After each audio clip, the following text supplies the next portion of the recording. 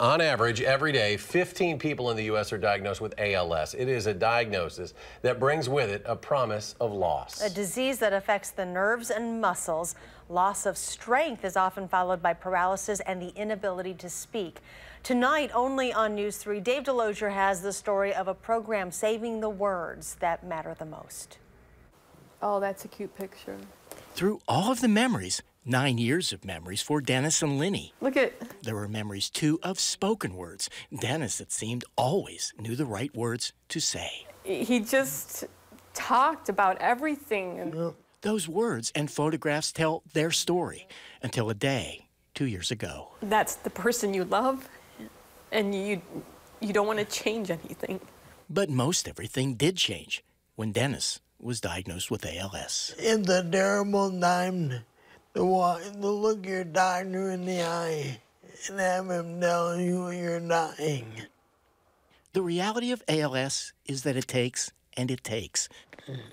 First, Dennis's strength, then the ability to walk. Now, his ability to speak.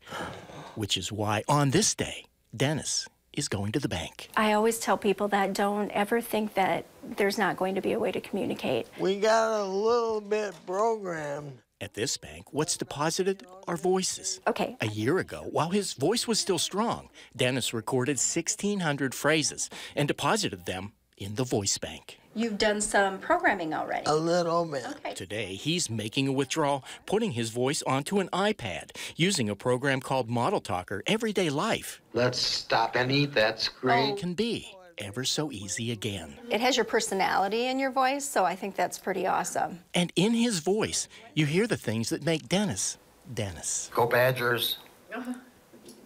Does that sound like your voice? And even though ALS will continue to take and take, This is my wife, Linny. the voice bank will prevent ALS from taking what matters most. If I want to tell her I love her, I can tell her. And it will be me telling her that. That's Pa. That's Dennis. That's, my husband. I love you, Linny. That's Dennis. And when you hear it, it's like the disease is not even there.